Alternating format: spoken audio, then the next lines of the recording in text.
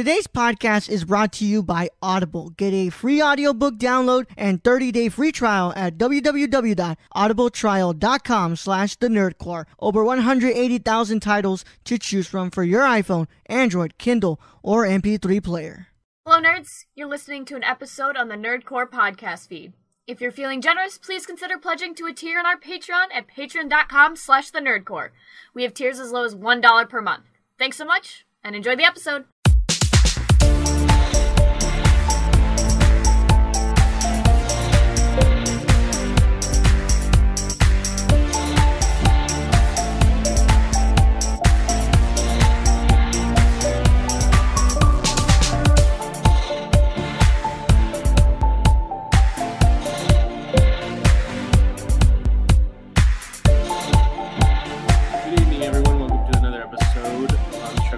YoungYoda, episode 13. Yes, the big 1-3. We have made it this far. Thank you to all my listeners out there. All those recently tuning in, I appreciate it. Now, let's get right down to business. In this episode, we are going to be covering the theory of quantum immortality. Yes, we are going down that rabbit hole, everyone. If you've listened previously to my Glitch in the Matrix episode, you know what's coming. First, I'll tell you exactly what quantum immortality is about. And then we'll go into some stories. How about that? Anyways, quantum immortality is the process that when you die, your consciousness theoretically transfers over to another copy of you in an alternate/parallel universe that didn't die in that particular instance. It's an interesting think piece. Many people call it a thinking exercise. Others actually truly believe in this. I want to bring up what led me to quantum immortality, though. The story that involves the will of parallel dimensions that you see after you die / before you come back.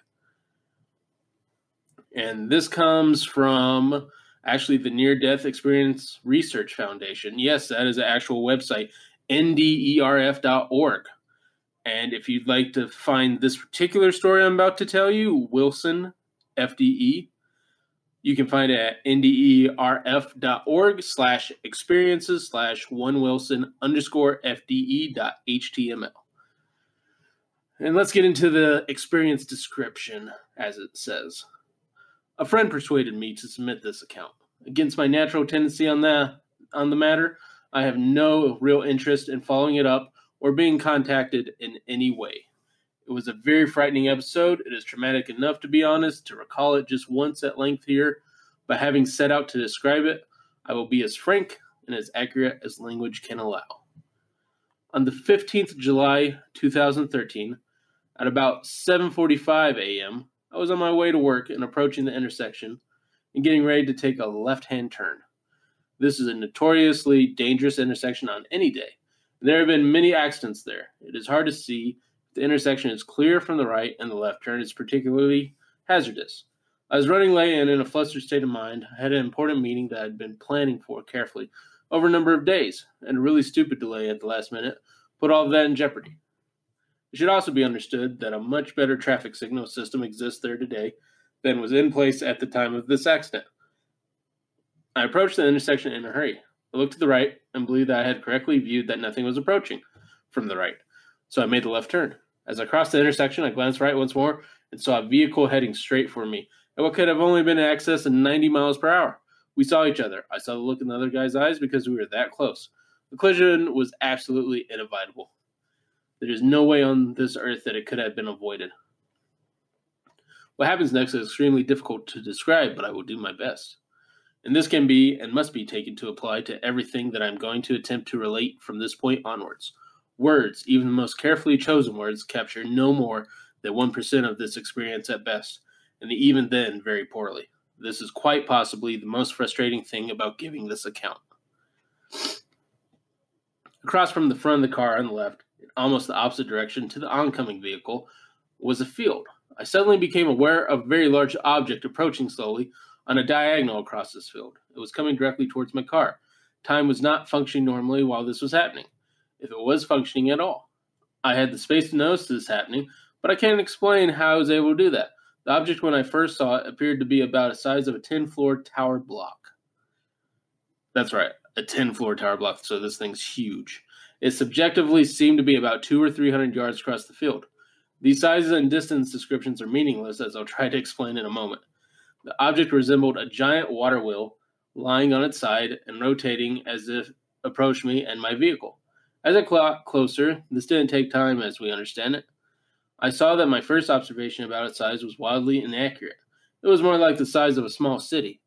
As I got closer still, I understood that all scale and distance estimates were meaningless. It was larger than what we think of as the world.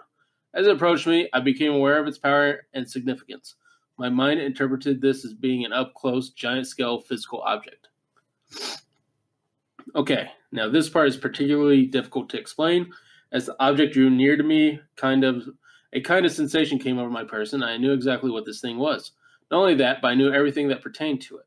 What it was doing, what its business was with me, where and when I had seen it before, why I was seeing it now, and many, many other things that I cannot now recall. Excuse me. I had seen the object before I was born, and I will see it again when I die. We all knew it before we were born. We all see it when we die, but this information is clipped from us while we are alive. And that was why I was seeing it now in the experience, because I was in the process of dying in a fatal car crash. Here's what I can remember, as best as words can tell. This wheel wasn't something that moved towards me through the world or through reality somehow. That was an illusion that my senses were constructing for me. The wheel was reality itself. It represented every conceivable possibility for a life or for a world that could ever be envisioned or imagined. As it approached, I became aware that what we call our world was contained within it. It was simply one of the numberless slots or paddles in the water wheel. It had always been so. My life, your life, our world, all of us. We were a part of this wheel structure. We had always been a part of this structure. It simply now made itself visible to me. There then began the truly terrifying dimension of this experience. Words cannot even begin to describe the level of fear I experienced. The water wheel sort of rolled across me, and then across the place where my car was in the road. As it did so, I began to be hit by each of the paddles in the wheel. Remember that all of this is just a way of talking. It does not and cannot remotely describe the real situation as it actually was. But some sense of it can be had by imagining that in the space of each paddle, there was a kind of spinning film of water, like a waterfall on its side. Imagine a film of water being thrown outward from the wheel in each slot, as if by centrifugal force. Imagine being slapped or splashed by each of these films as you collide with it and pass through it by the next one. This is what was happening, except these weren't just films of water. They were, for want of a better term, possible realities, or what we might think of as universes or worlds. Again, our world, our entire universe as we normally think of it, was simply one among an infinite number of these. How did I know that there was an infinite number? I just did. A kind of knowing came with this event, and there was no doubting this knowing. It was so, and I knew it was so. And because I had knowledge and understood what was happening in ways I could no longer communicate, I was afraid. I understood that I was about to be subject to the process that humans approximated with the term reincarnation. This was why the wheel had come. I represented a kind of discrepancy that had to be fixed. The event, or perhaps the imminent event on the highway, had caused me to slip out of or fall between the paddles on the wheel. This structure had some kind of cosmic purpose of sorting things into their correct natural place. I was afraid and resisted being sorted. So the wheel stepped up its aggressive attempts to sort me correctly. With this came another understanding that frightened me even more. I knew that unless I soon selected one of these realities to slide back into, that the will would coerce the situation by deciding for me. One way or another, I would be sorted, whether I liked it or not. If I didn't choose for myself, I would simply be fitted into place at some nearest position on the wheel, to the point where I failed to make this decision, if that makes sense. I was aware of having a limited ability to choose, but not much. Even that limited ability wasn't much use, because each reality slammed against me and threw me before I could make much sense of what it contained. Even I did not remain the same from one slot in the wheel to the next. It was as if when each film broke over me, I was destroyed and made again from the ground up as a completely new self. There was no continuous me that traveled unaltered through that wheel and can somehow report back on this experience. This is just one of the many things that is so very hard to explain. The very idea of a continuous self was contradicted by this experience. I have forgotten, and perhaps it was deliberately suppressed, the vast majority of what I saw in the various universes or paddles of the wheel. At the beginning, they seemed very similar to this world we inhabit. or believe ourselves to inhabit. For example, I have a floating memory of seeing various different scenarios of how the accident played out. I suspect that these were all nearby paddles on the wheel. In one of them, I remember seeing what looked like my vehicle thrown right off the road and so badly damaged that it looked like it had been folded in the center like a pocket knife. I seem to recall many other scenarios like this that I can no longer remember. To clarify, what I mean is that I seem to file or flip through numerous conceivable quantum possibilities for the outcome of the accident. I can remember doing this, but I cannot remember what any of these particular worlds contained. I have no explanation for why I failed to experience any of the phenomena usually reported with imminent death situations, like the tunnel, the light, and so on.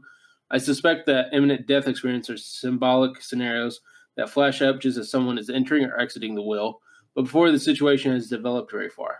At no stage did I see anything whatever that resembled what we humans would think of as an afterlife or spirit world or life after death realm. It's as if we are either on the outer surface of the will itself, in one of its realized worlds, or else we are dead and we are the will itself. The will is a space where all uncreated possibilities exist, but nothing completed or actual. And bear in mind that nothing was concealed from me. It was the all, and knew the all. I certainly don't retain it or pretend to, but I knew it then. I began to grow extremely panicked. Each time I thought I was just beginning to get a handle on things, I would be slapped over violently and ruthlessly into a new slot in the will, and a whole new me would crystallize, along with all the memories and assumptions that went along with that world. I remembered none of who I was just a moment ago in another paddle on the wheel. I had no memory whatsoever of where I had come from or the highway situation in my world. I had zero memory of that world. I knew I had come from a somewhere, but I had no recollection, words, they're hard, of where that was or even who I was. It was about the most bizarre thing that you could imagine. Somehow, though, and I can only assume that it happened without any conscious action on my part, the possibilities appearing in the will began to narrow down and become somewhat more familiar again. Scenarios associated with the accident began to appear once more. I say once more, but I have no real way of knowing whether this was a separate incidence of this to what I described above, or whether it was really the same incidence because time was functioning so unusually during the whole episode. Again, I saw or seemed to see variations or possible world outcomes where I died in the crash. I seemed to understand intuitively that if I went into any of these, I would be there for only a few moments or minutes at most, and then I would have to come out and face the will again almost immediately. I didn't want to do this, but there was an odd kind of knowing associated with that too. The will didn't seem bothered one way or the other. It didn't seem to matter to it whether I merged again in 3 minutes' time or 3 decades' time. All it cared about was sorting me, and there was a kind of ruthlessness to this that I would not soon forget. I found myself back on the highway, in what seemed to be a very short distance back up the road. Still approaching the intersection, this is just one of the many mysteries associated with the event that I cannot explain. Did I choose a world which was a version of our universe in which the accident hadn't quite happened yet, but was just seconds away from happening? I can't say because I have no memory of making that decision. I remember the look on that driver's face as clearly as if it were yesterday. I remember him bracing back on the wheel, but I braked as I reached the intersection, and that driver or his car were simply nowhere to be seen. All right. So, I give you all that to process. Again, I'll give you the site if you want to read this versus hearing my voice tell you this, or just go back and play from about 00 to 12 minutes, 50 seconds. That'll tell you everything you need to know.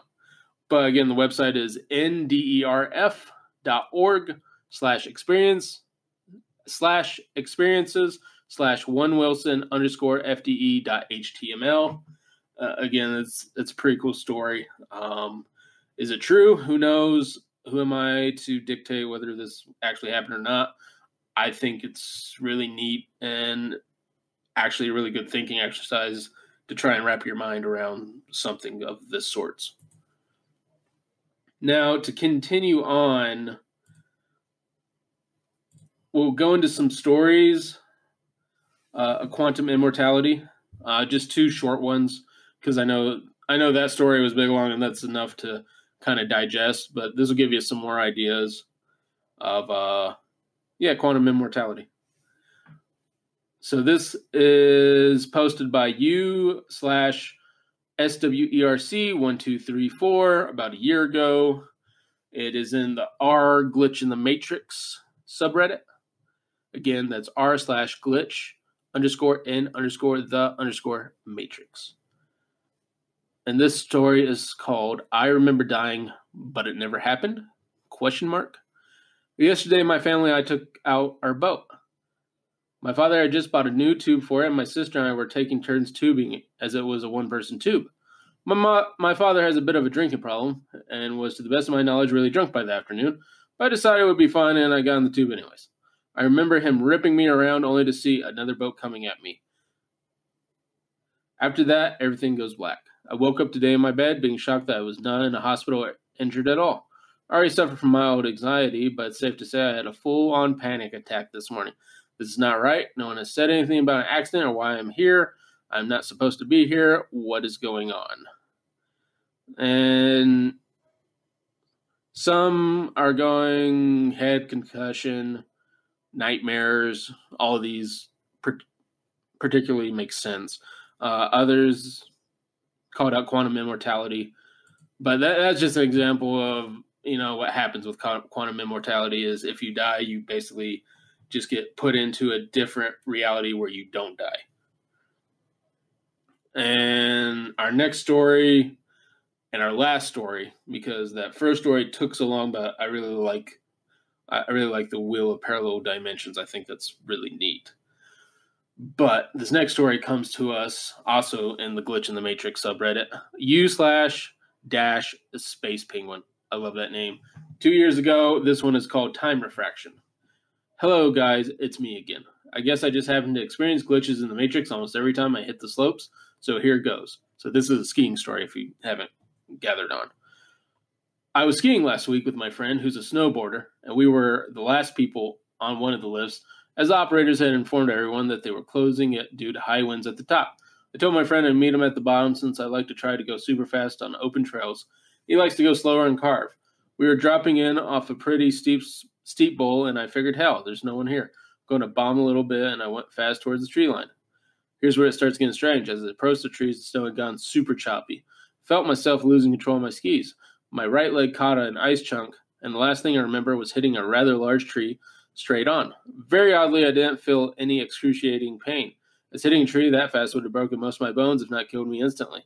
People die all the time from much more mellow collisions. I remember only being able to see a soft white glow, and the air around me seemed to be humming with electricity. The white light faded to black, and when I opened my eyes, I was waiting in the lift line at the bottom of the trail. I had no memory of the rest of the run, and it was like I'd been dropped there. I must have looked like a total moron, taking my skis off, looking at my legs and arms as if I had grown them. There wasn't a bruise, scrape, or mark on me that hadn't already been there, but somehow I was sure I'd hit a tree face on topping speeds of 50 miles per hour. When my friend came down from the trail and I asked him, "Did you follow me down that run? Did you see me crash?" He just looked at me like I was insane. All he said was, "I lost track of you once you went into the tree line. I didn't bother keeping up because you love to go fast." Once I got on the chair, the lift operator told me I looked pretty visibly shaken and asked if he needed to call ski patrol. I told him, "No thanks, the universe doesn't make sense anymore, but you don't even have to slow down the lift." All in my second glitch in the Matrix while skiing. Did I get a glimpse of another timeline which I died in the collision? Can anyone tell me more definitively what happened? Thanks. First comment is yours is most interesting story. You actually experience what happens when you respawn in a new timeline. The whiteness of electricity makes so much sense, like breaking through the fourth wall. That is some crazy stuff right there. If you guys can, go ahead and any of our Patreon supporters, leave me comments on what you'd like me to talk about. Hit me up on Twitter. Let me talk. I'll go through the housekeeping, but I want to let you guys know you can throw topics at me to go and research and figure out on here. And I would love to discuss them with you.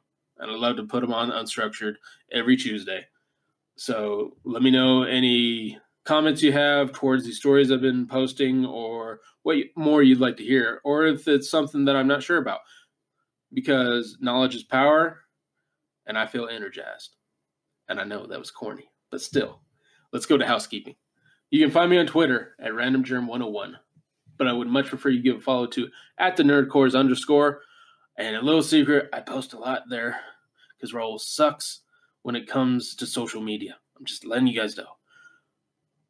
Anyways, @thenerdcores_. Go follow that, which hosts this show and other great shows such as the Ladies of Nerdcores and the Impaired Files. And y'all go shout out Raul, who needs to get on the Impaired Files because he missed last week. Yeah. I'm throwing the bus at you, Raul. Running right over you and backing up. Follow us on Instagram at The Nerdcores, and you can find all this information and more at our new website, www.thenerdcores.com, where we even have blog posts. Yes, so many blog posts. I think Ro is going to post up a written review of The Lighthouse, hopefully a non-spoiler. You can go to our YouTube, just search The Nerdcores, where he actually has a video review of it. So we're actually using everything now instead of just using the podcast platform. So go ahead, check out the videos. I think all the Nerdy Chicano episodes are up now on YouTube except for the newest. So be sure just basically just go ahead and click play and listen to all 46 episodes, which took forever to load. You are welcome. If you'd like to catch episodes on the Nerdcores podcast feed early or even get some extra goodies, be sure to sign up on our Patreon at www.patreon.com/thenerdcores. With tiers starting as low as $1, you can help support this show and all the other shows. Also, we don't really go by money here at the Nerdcores on goal setting. We go by the number of people. So if you donate $1 and we get 20 people that donate $1, you will still get what we have planned at the $20 tier, which is Luis shaving his head, me shaving my beard, everyone being thrilled. But thank you all for getting us to 10 Patreon supporters because we get to do the comic book club. I'm excited. So hopefully we don't lose any because Raul's being a stickler. He's like, I don't want that. But you got us to 10. I really want to do the comic book club, so thank you all. Be sure to follow our executive producers, Grayson Barker, a.k.a. at Warlord Hitman98 on Twitter, and our friend Shane at twitch.tv/SRRKK, or follow his Twitter at SRRKK Twitch. If you'd like to hear more from me, you can find me on the Nerdcores, the Gamer Cores, Coasts. I was on the Nerdy Chicano show last week. You can check me out there. I'm on the live show pretty much every week. Check me out there. Roll is thinking of doing some weird Friday stuff that I might not be on, but we'll let you know. Thank you all for listening. Thank you to all those who catch every episode. Thank you to all those who have just tuned in listening to this episode. I hope you enjoyed me talking about quantum immortality and the will of parallel dimensions. I know that's a lot for your brain to digest and go, Brad, what are you talking about? But this is what happens when I have access to the internet and time. Anyways, thank you guys. And YoungYoda out.